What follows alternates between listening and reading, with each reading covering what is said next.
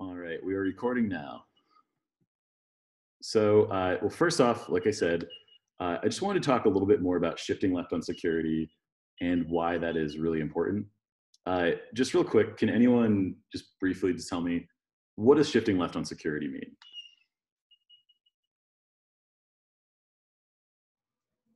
Incorporating security into when you're writing the code at the beginning, as opposed to shipping off something at the end to pass it to the security folks.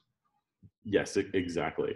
So one of the biggest features of shifting left on security is just making sure that security is something that's baked into the beginning of the process, rather than that the kind of the security process that we see in the more traditional one that was described in the Phoenix project, where you just have somebody come in on a security team and kind of just block the whole process. And they do a big elaborate review, but this is almost the first time they're seeing the product or have any idea what it's even doing.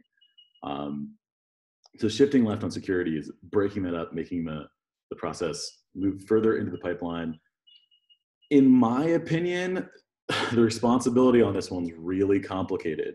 So in the actual implementation of this, I think it comes down less to DevOps engineers putting this in a continuous delivery pipeline, and more so the onus is kind of on the developers themselves to understand the security vulnerabilities and be in lockstep with the security team. So if you can get a security team member attached to a team of developers, it'll generally be more successful.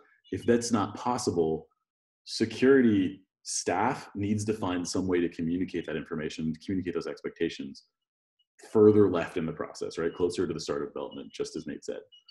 There is an automation component where you can automate tests for these things that occurs and needs to occur and should occur. But I think education about it is really important. So I think everyone should have some high level understanding of security, what some of the flaws are, and where to look up this information if you don't have it. So one of these big problems that we have is, security teams are usually super understaffed. This is like this, 1 to 10 relationship of infrastructure. Like there's usually 10 infrastructure engineers for every 100 developers and 1 InfoSec person for every 100 developers. Obviously, it's really hard to find people that have the deep level of all of the institutional compliance things, all of the security standards expected by an organization, and expect there to have somebody on the team that is a complete expert in it. But there are tools available to help solve this. And one of the biggest ones is OWASP. Has anyone worked with OWASP before? Has anyone heard of this group? It's okay if you haven't. It is very focused for developers. Yeah, I'm familiar with it. Yeah. Yeah. That was you trying to that makes sense. Yes, it was. Yeah. No, we heard about it and we looked at it and it seemed really promising, but we happen to have leadership that's really scared of open source projects. Period. So, that's it happens. Like the worst rule for security, right? Because yeah. It's the exact opposite. Because if you have open source there, everyone breaks it, and then you get to find out where you're fitting in and where things are secure. Yep. But to your point, our security staff is a person. Yeah. Right. Who is actually a sysadmin that high-fived a security course once. So, yeah. So you can understand, that personality type that you see that kind of characterized in the Phoenix project of somebody who has to sit on top of security. They own it if there's a security flaw. It's, they're the ones who go to the meetings. They're the ones who have to make the justifications. But I do, the way I've seen this handled is there are these tools available from groups like the OWASP Foundation, an open source. So, Trent, could you explain just, I guess, briefly, what is OWASP and why was that important in your process? So what we did was so there's like a group that you can join, and there is some cost associated with some of that, or there's an expectation of some donations. I don't know how that works exactly, but one of the things that was a possibility was they work with a group, and I'm trying to remember what it's called. That's why I'm stuttering over myself. But essentially, it's like it's like a group of security testers and that sort of thing that you could almost co-opt into being a part-time security group for you. And you could share that responsibility with other people in that chapter. They've got some tools that do some of that for you. Specifically, from a list of what tools you use or what technologies you use. We use a pretty outdated stack, so it's not hard for them to test like Tomcat and, some of the very basic tools. But for our purposes, what we were looking at was the sort of shared security team that sort of works like a contractor. Oh, interesting. Yeah. So that's really awesome. I didn't know that they provided that service. I think it makes sense with what they are, and they probably provide have a lot of different verticals. The interaction that I usually see with OWASP is each year they put out something similar to the State of DevOps report, where they basically just list out, these are the security vulnerabilities that we've found out in the wild the most throughout the years. And it's just basically they put out a document to create standard awareness for developers and application security folks that just kind of says, like, broadly, these are the things you should focus on. And it's a great PDF to kind of go through and look for and create security checks. So one of the things we've recently implemented across all of our different projects is a checklist just based off of these things. Like, are you susceptible to these, or have you put in any tooling or processes in place to understanding what these things are? And some clients, because we know the answer is no, we're like, do you know what this is? Are you aware of what an injection attack is? Do you know what cross-site scripting is? It's a great point to start the conversation. If the answer is yes and they've addressed it, then you don't need to go hire 10 more InfoSec people, but usually there's always some point where people have egg on their face. So the top 10 for the past year are injection, broken authentication, sensitive data exposure, XML internal entities, broken access control, security misconfiguration, cross-site scripting, insecure deserialization, using components with known vulnerabilities. That one's like so obviously what it is. The rest like kind of sounds like I'm just making up terms. But that one's like, yeah, maybe we shouldn't use that thing that we know has never been updated. And insufficient logging and monitoring, which means you're not aware when things have gone wrong. I just kind of want to go through and talk about each of these a little bit. I think some of them you're probably more aware of than others. Injection has been talked about a lot. I think if anyone reads XKCD, the idea here is that, we'll get to it, I see you laughing.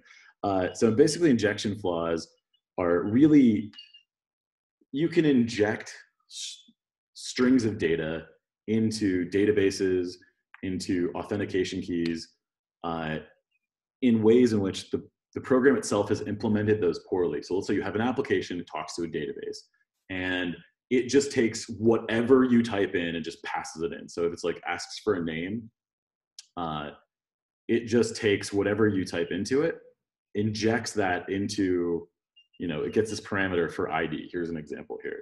So, and that when this is given to the database puts this example here. And it just says like select, the star means all. So select everything from accounts where the customer ID equals, and this is where the application gets the ID. Does anyone know what the problem with that is? It trusts ID, right? And this is just a statement that's trying to get evaluated. So in both of these cases, this is another longer case I won't read out in rote, but it's here for you if you want to look at it. You can just make the statement true by adding an or statement. And then here the example is or 1 equals 1, right? And then the next web page or the next call will literally return everything. You'll be able to see every account in the database. As a result of that, you can get way more information than you need. There's a really funny example. So in this, they're saying like, hi, this is your son's school. We're having some computer trouble. And they're like, oh dear, did he say something? Did he break something? And they're like, in a way, did you really name your son? And then it's Robert, and there's a closing brace here, right? So that ends that statement, like in the parameter in the last piece. And then it just says, drop table students. So, and they're like, oh yes, little Bobby Tables, we call him. This is a real thing that happens. So people will just cause chaos by going through and forcing companies to lose their data by doing these things, just dropping all the tables. Dropping tables is completely deleting them. They usually can't be recovered very easily unless they have backups. And because databases are really transactional, and often have changes occurring, in the moment, backups occur periodically, it can be really, really painful for an organization, or in some cases, like incredibly dangerous. So can I when I lived over in Germany, they had this happen, and it was people would put pieces of code, essentially like null values and null overwrites, as stickers on the back of their car. So when the cameras that would catch them speeding that use object character recognition would read for characters I love looking that. for a license plate, it would most of the time catch a null value and write that there was no license plate. That's amazing. Yeah, it would essentially the same, less dangerous, but essentially the same thing, and kind of genius if you take the risk. Yeah, no. I mean, and it would be really hard for, a police officer to pull you over and justify that. Well, like, why can't I have this word on my car? Like, it doesn't make any sense. So that one's a really common one. I'll say it's so common that most developers do know about it. Does it still happen? Yeah, I've seen it happen. But there's usually a lot of tooling in place, and very frequently tools have kind of caught up more, but it's still, it's still in the top 10 list for things that are occurring more frequently than not. So it's just a good thing to be aware of. And so and the way you can approach this if you're not a software engineer is, like I said, the way to start the conversation is, do you know what these things are? Right? If your team doesn't, it's a quick conversation. It's just direct them to the OWASP page. You can show them this PowerPoint. It's a quick read, and then go through and just kind of get that idea. And on the OWASP page, not only does it have the vulnerabilities, it has code examples, and it has remediation strategies, right? So you have all of that there, so you can address it and you kind of go in through and fix it. So it's a great just jumping off point. OWASP is an amazing tool if you're just if you need a quick win on security. The next piece is broken authentication. And this is when applications function related to the authentication and session management, they're not implemented correctly. So basically, this is any kind of issue with identifying users' passwords, like not having things be revoked or having authentication passed out. So credential stuffing is one of those things. So let's say you implement a password authentication system and you don't have any kind of timeout on it. What you can do is, there's a link here to a list of known passwords on GitHub. Let me pull that up.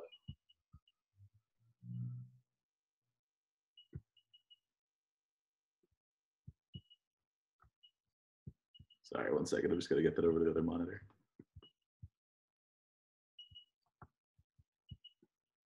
And this just literally has a list of all of the most common passwords. This is a tool you can use to make sure that your application is secure, or to make sure, or to tell your users maybe not to use a password. You could implement one of these lists and say, I don't really want to click on this.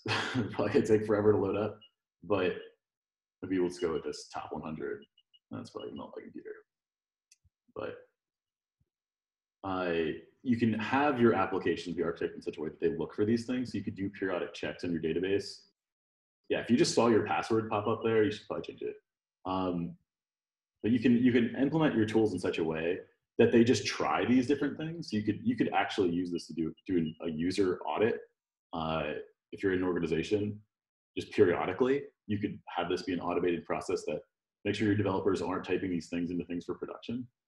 So there's giant lists out here, and there's the other problem with those is, not only are these passwords known and you can throw these big lists at them, the encryption for them has been solved. Like, people will just simply go and encrypt these various strings, and then they know what it looks like. So encryption is just like it's just a cipher being applied to something. That cipher is just as recognizable if you know what it is, right? There's these giant, they're called hash tables, that have just the various encrypted values for all of these really common passwords, and they're really easy to look up, really easy to break.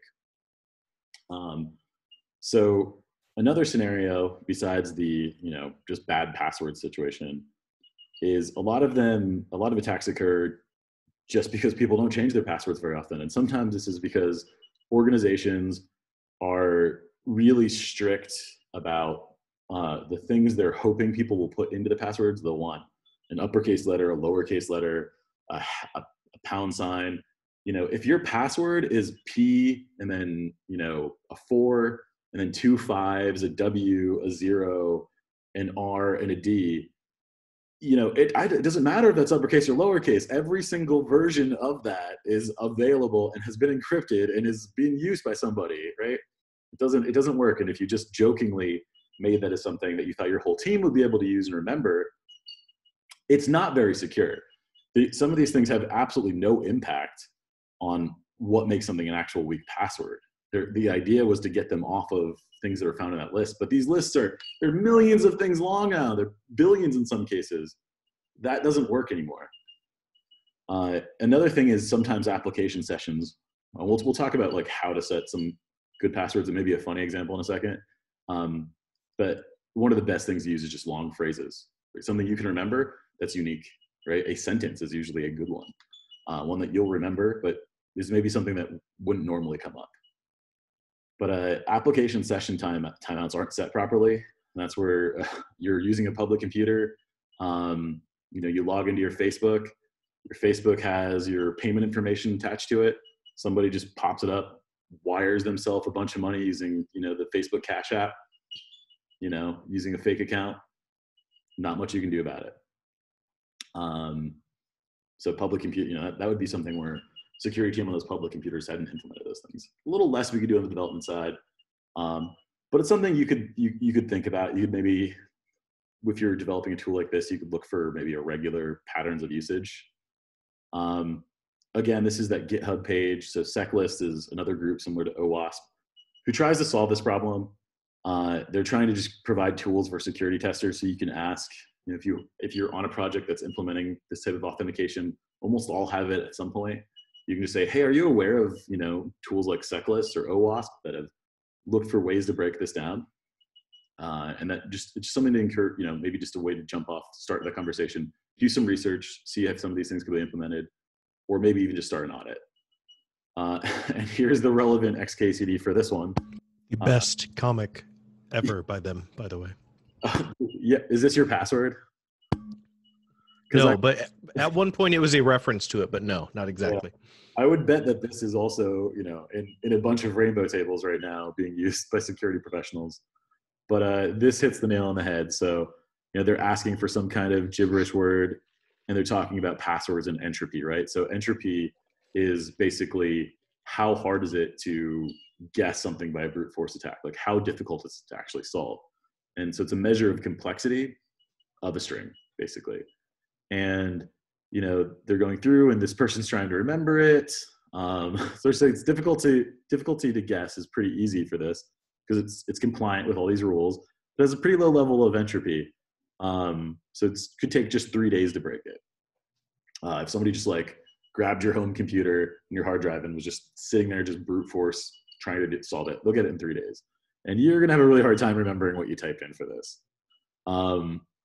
This is, correct horse battery staple has 44 bits of entropy. So it would take 550 years to guess. So probably not worth it for most people. I mean, you can make that, you can obviously scale that up if you've got a supercomputer. You might not stop the NSA with this, but it's also pretty easy to remember because it's ridiculous.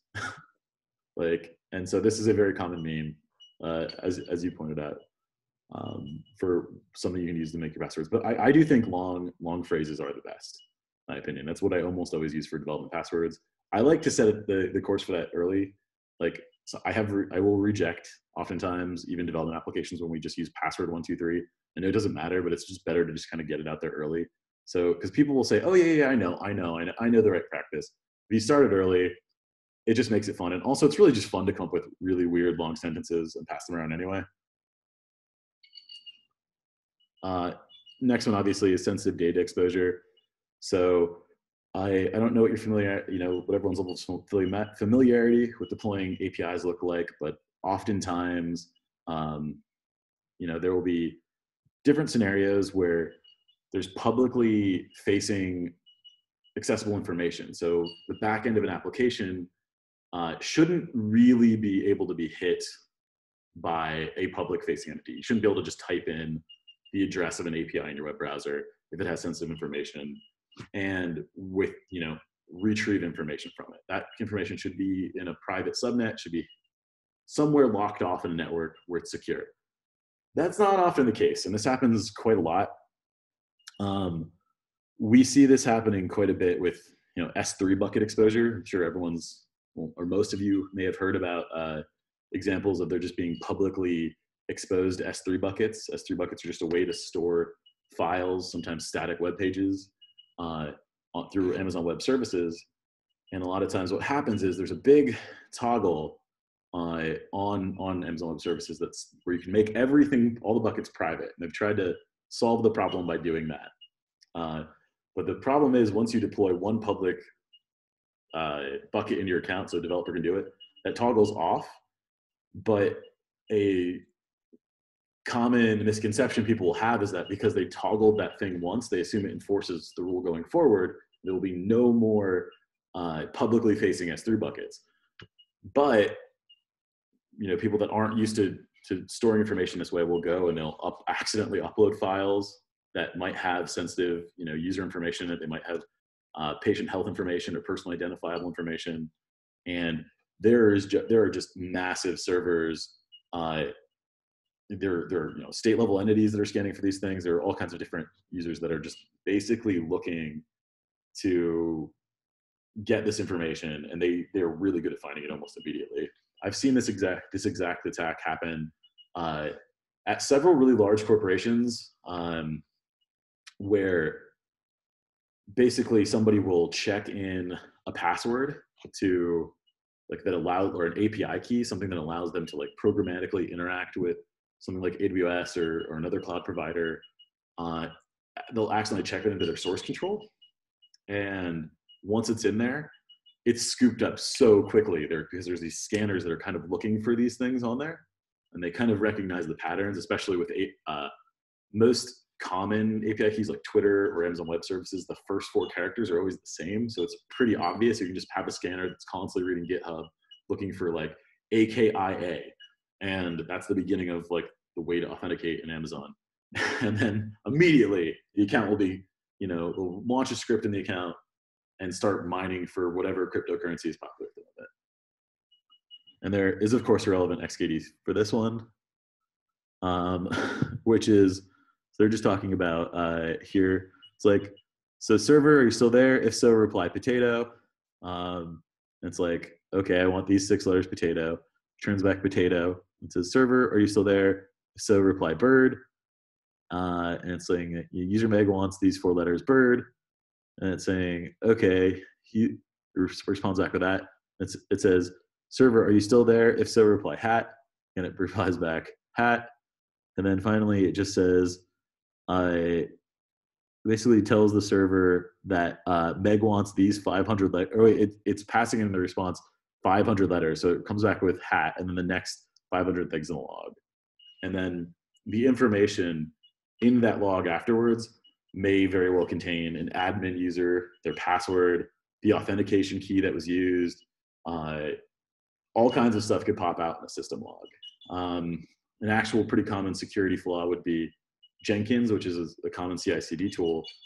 When it first starts up, it outputs its master user password into the log. And sometimes that's not changed immediately. Sometimes people are just using that for test purposes. And sometimes those test instances have access to, they kind of have the keys to the castle for all the development artifacts. They might not be able to get production data, but they could very well set your company back with tons of intellectual property. The next one is XML external entities. I'm not as familiar with this one. It says saying many older or poorly configured XML processors evaluate external entity references within XML documents. So XML looks like this. It's basically it's kind of similar to HTML, just a way it's a markup language. It's a way to just pass documents around on the web, kind of the same. HTML is hypertext markup language. I think XML is, I actually forget what it stands for, extra markup language, something. There's a lot of different types of markup languages, but basically what can happen is you can pass in a type of an entity into this that just references something else. So inside of this XML itself, it starts referencing a system file. And the file that it's referencing here, Etsy password, is actually a list of all the users and their level of privilege. So then you can focus in your attack a bit more on like, okay, I know these users have access to the entire system. Let's try to compromise these users, right? Well, it won't actually give you their passwords, but it will get you closer on at least let you target your attack. And the next is like, you can just start trying to inject like internal IP addresses. So things, you can try to look for things inside an internal directory and just hope you get a response back, and it'll just output.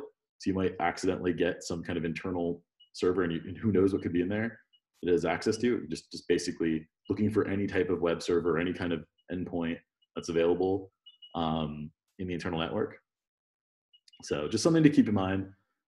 There's XML out there, and it's, again, not sterilized. This is pretty similar to the SQL injection attack. It's just a different vector for it. This is broken access control. And this is kind of similar to the password authentication, and at least in the way I conceptualize it. So this is saying, you know, you've got restrictions on what authentication users are allowed to do, and they're not properly enforced. I see this happening quite a bit with setting up user access control. For me, my biggest example is usually in Amazon Web Services. A lot of tools and software let you basically create policy documents that allow users to access resources to do their jobs. A lot of times you need this for developers. The problem is those policy documents are basically just code. I mean, they have all the same principles. They can be pretty obtuse. They hit certain API features and flags. And so they really kind of need to be tested and developed. Like, you need people to test, like, does this allow you to do X? Does this allow you to do Y? But the first thing that happens when something's blocking people from work is they just we're like, throw the whole thing wide open and we'll come back and get it later. The problem is it doesn't, you know, sometimes that just goes into the back of technical debt and it never happens later. And because these things don't change, all of a sudden one user given too much access privilege is able to get more information than they should. And this isn't always just users. It could be an application that you're deploying. You could deploy, you know, something really benign into your, out into your process, and somebody gets a hold of something really simple, like let's say like a weather app that's being hosted on your application, but that weather app is running with, super user privileges on your servers, and it becomes compromised by someone, or someone pretends to be the weather app, and then all of a sudden it's able to just kind of run loose in your system and have all kinds of security flaws. This is kind of similar to security misconfiguration. Again, they're kind of flows together here. This is actually more about the S3 buckets and things like that. But in my mind, the difference here is there's a little bit of overlap, but the biggest difference here is I've told my application it needs these dependencies, and rather than absorbing, rather than vetting those dependencies or this configuration, those pieces themselves have security flaws. So you could have a series of packages. This happens all the time, that have known issues with them, like they're implementing one of the other security flaws. They don't have password authentication, or they're susceptible to SQL injection, and your application could be completely and utterly compromised as a result of it. Or you could have servers that are misconfigured to allow traffic from sources they shouldn't, and as a result of it, people are able to access, again, information that they shouldn't. This is one of the ones that's really easy to automate the detection of. But again, using the S3 public bucket example, this is something that has cost all of these companies, billions of dollars, probably at this point, if you just sum it all up. Capital One just recently had an attack on this. It was really embarrassing. A bunch of their information on credit accounts had been made public. But a lot of these times when you get emails saying that your information has been compromised in a security breach, it has been due to this exact issue in the past. And this is just a really short list of some of the companies that this has affected. There have been some really embarrassing ones. There have been some embarrassing ones in the defense sector as well. So you'll find companies are very, very suspicious of configurations and S3 buckets in place. And this is one of the areas where I think, for the most part, I've seen large amounts of advancement, because companies are really willing to invest the time and money to implement tools to scan for these things in their deployment pipelines. The next one is cross-site scripting. So this occurs whenever an application includes untrusted data in a new web page without proper validation or escaping. It sounds kind of similar to SQL injection. Again, there's some kind of similar themes here. So it updates an existing web page or user supply data using a browser API, and that can create other things. So this is kind of like injecting it's a way that a website can basically, you can trick a website into running things, or trick a user into running things on another website, or running a script that it shouldn't, by just taking advantage of the fact that certain pieces of it haven't been designed properly. So you could deploy a web page, the HTML itself, again, isn't really looking for, it's not really looking for ways to sterilize the type of input it's getting, like for credit card number here. And what happens is an attacker will go in and put something kind of similar to the SQL injection. They'll just put a string in here that looks like HTML, but it tells the HTML to run a script that basically has some kind of tracking mechanism or a cookie that will run after it. So now the website is running this cookie CGI script, and everyone afterwards that enters their credit card information is having that reported back to the user. So it's kind of like a man-in-the-middle attack. This is why it's really important to make sure there's not only sterilization of the input for your databases, but also sterilization of the input for your HTML as well, that can make sure you're using tools that will only really execute things that are expected to be run, or scripts that are stored internally by your application. So this is why it's important to usually host your JavaScript yourself and have that maybe have permissions set. So only, locally running, things hosted or deployed by your company are able to be run by your website. Because if not, and you make this kind of mistake, all of a sudden an external piece of JavaScript can be running, or some other type of script that's all of a sudden compromising your users and actually just running on your servers. So this is insecure deserialization, another thing that can lead to remote code execution. So even if they do not result in that, they can often lead to replay attacks and injection attacks and privilege escalation. So deserialization is basically the idea of taking something like XML or HTML or JSON or one of those other types of documents that are really popular in passing around machine language, and turning that into memory for the computer. So putting those in there. And when that happens, if you don't sterilize your input, so again, similar to the SQL query attack, similar to a lot of the other ones we've talked about, if when you're doing that, there's no security in place, if it's just blindly trusting anything it sees, it can deserialize and pretend to be a block of code that will then execute when your program runs. So in this example, you might have a file that has the username and password that you don't check in anywhere, that you normally, just have set properly for your, for authentication. You just pass it around through some secure means to your team. It gets serialized, the password accidentally comes in, and when it's written into memory is written in incorrectly, or it has some kind of, or isn't able to accept some kind of character. Like let's say, for example, somebody put in a foreign language character it wasn't expecting, and it reads in that password, and the system itself believes the password to be null or to not have a value. Then when it's deserialized and it's spit back out to another file, it winds up basically just allowing anyone to type in any password as long as they have the admin user. So here's a scenario, like a PHP forum uses a PHP object serialization to save a cookie containing the user's user ID, password, hash, and other state. So, the website will save all these things in, so the user doesn't have to keep typing in this information. And all the attacker, the way they've done the user piece is they're just transferring it. It's not an encrypted value. It's just labeled this as user.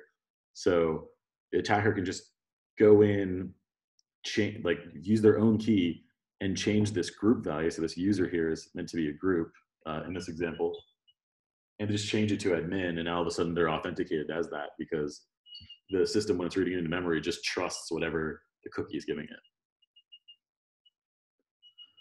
Another one is using common components with vulnerabilities. So this is, again, similar to using dependencies or any kind of frameworks or a piece of software that allow for servers or data loss to be taken over. This happens a lot. The big difference here, where they distinguish it from purely just the configuration issue, because it seems like a bit of a semantic piece. But a specific thing here is is Internet of Things devices, right? So Internet of Things devices often are given pretty high levels of access to networks because they need them. Maybe they were just not implemented correctly, or it's a pretty new field. So security isn't as locked down as it is in some other areas.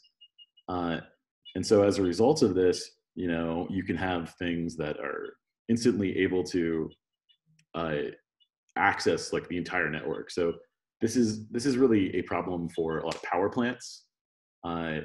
Places like Disney World are concerned about things like this, where they have these big, long pieces of connection, and they assume that they can't all talk to each other because some of them might not even have internet access. But they'll introduce new pieces, new Internet of Things technology. They'll install an Alexa server, and these people are using Alexa and they're never updating it. They're telling Alexa it can't update, and all of a sudden somebody gains access to that because some known vulnerability is published, and they're able to use some other exploit to access the rest of the network. There's some exploits that don't even need the internet to access them. They're called air-gapped attacks. Sometimes there's been some really weird ones. Like sometimes it's just certain noises can trigger things that will be interpreted by microphones and other pieces of software, and that will just make some unexpected event happen or lead to some kind of other attacker vector. Another piece is Internet of Things devices. You could have a situation where pacemakers or something have some sort of mechanism like Bluetooth or something to be updated, but they haven't been updated in a while. This is a pretty extreme and kind of gory example, but one that I've seen ethics papers written on when I was in grad school, and potentially somebody could come by and exploit some kind of vulnerability or some kind of encryption vulnerability and do something to misregulate that pacemaker. The next one is insufficient logging and monitoring. This could go kind of a few different ways. It's pretty obvious what it is on the surface, and this is the last one we're going to talk about tonight. So a lot of times you'll see there's open source projects. So one of the reasons people are concerned about them, I don't think it's a very justified concern, because usually open source projects kind of are so community focused that they address these problems really easily, and problems are addressed pretty rapidly.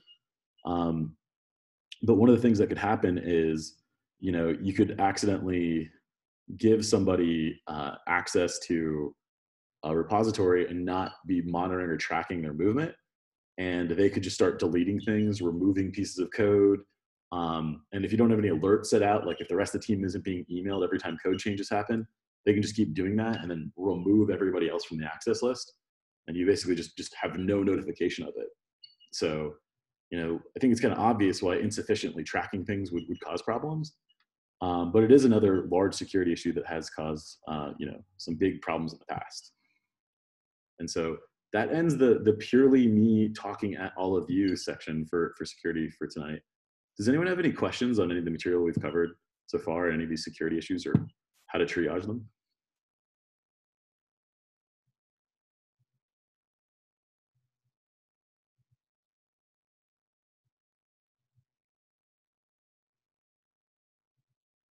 So, well, I guess in summary, the big thing when dealing with all these, I don't expect all of you to, memorize any of this material. I just want to talk to it because it isn't covered in the book. It does talk about shifting left on security, but this is why we need to do that. This is why it's important. And these are some of the really common scenarios that you will run into, that things that will pop up on these projects. Like I said, a great place to start is going through looking at that OWASP list. They have a checklist there. If you don't have one for your company, they do have a checklist you can go through and download. and it like the link is in the beginning of the PowerPoint presentation, and you can just ask questions like, are we implementing this? Are we implementing that? Or are we not? And then it also does have the additional remediation strategy where, you know, if you do have this vulnerability, these are some of the things you can implement, and as recommendations for tools or just some different processes or idioms you can use to kind of mitigate these types of problems. But in my opinion, you know, shifting left on security involves two big things. And one of them is, you know, automating the tests where possible, you know, having some kind of suite of security tools that goes and checks for these things, you know, that tests, tries to put in wrong passwords, tries to exploit all the different vectors for executing code in ways you shouldn't, like using XML or cross-site scripting. And a lot of times those are just tools you buy off the shelf that are kind of have a lot of these use cases. But another piece is just making sure that everyone on the development team is aware of some of these. Everyone from product designers, project managers, to at least know the basics of these. You know, that this is the basic formula of when we're designing things, when we're implementing things, this is what to look for. This, because they do follow a really similar pattern, which is misconfiguration and not following what is known as a zero trust model, which is nothing should trust any other system except for things it explicitly is given access to. You know, it shouldn't expect any input other than the exact things it's looking for.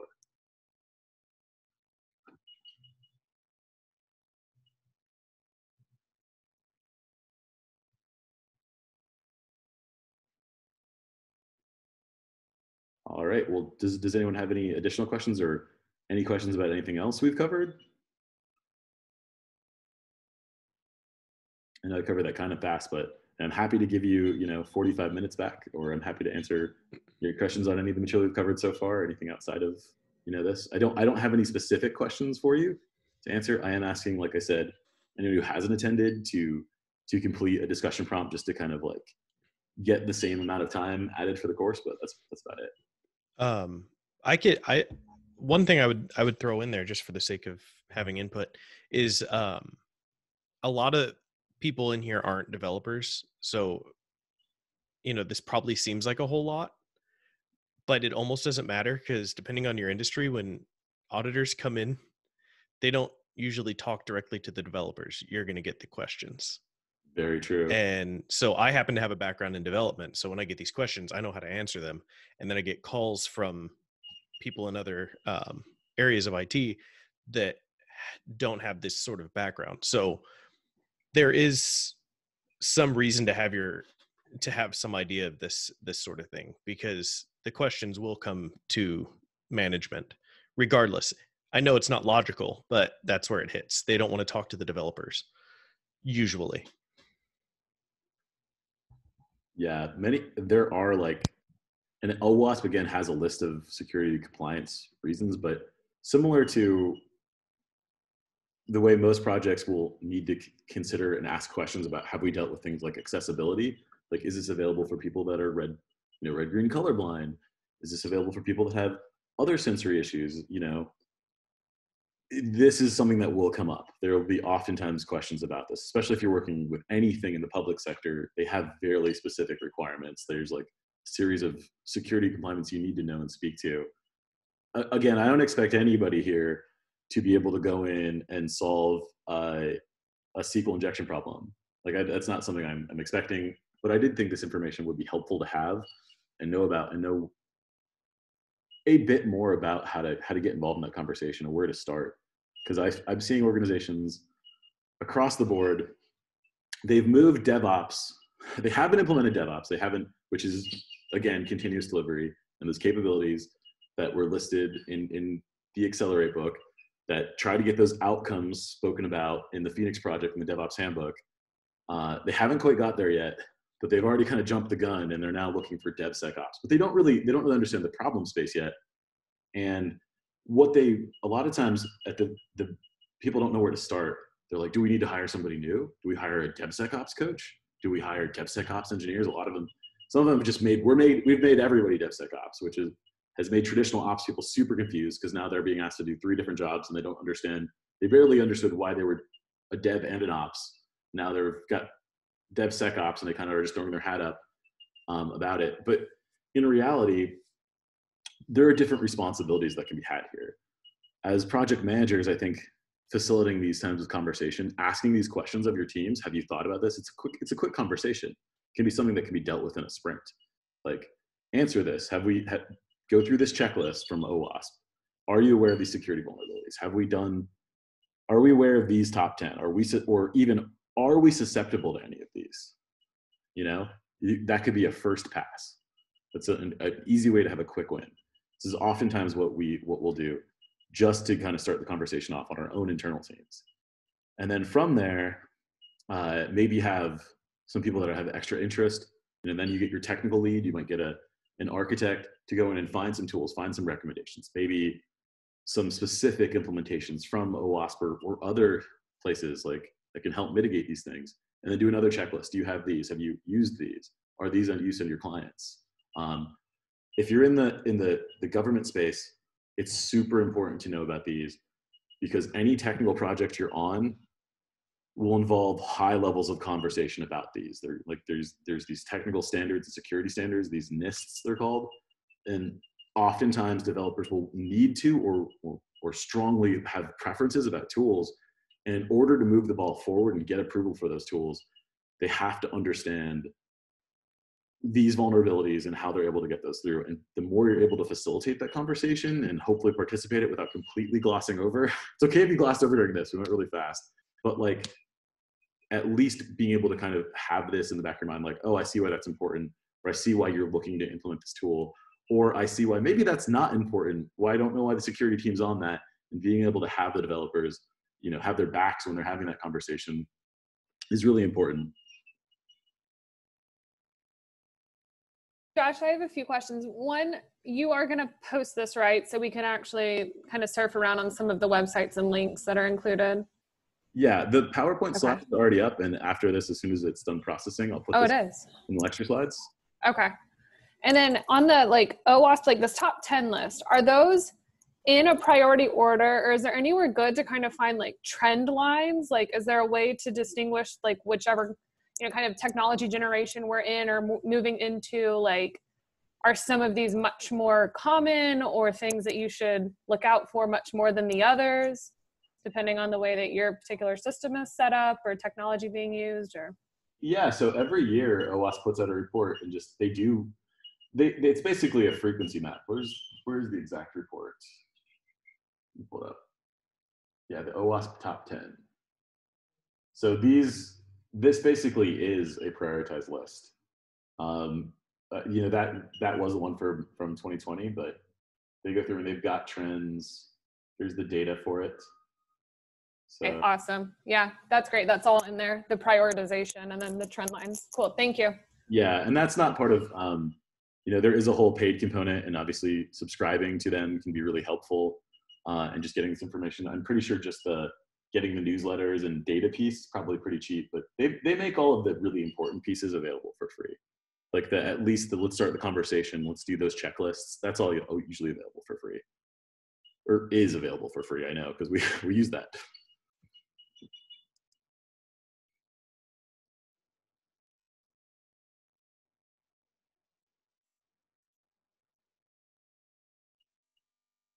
Does anyone have any other questions?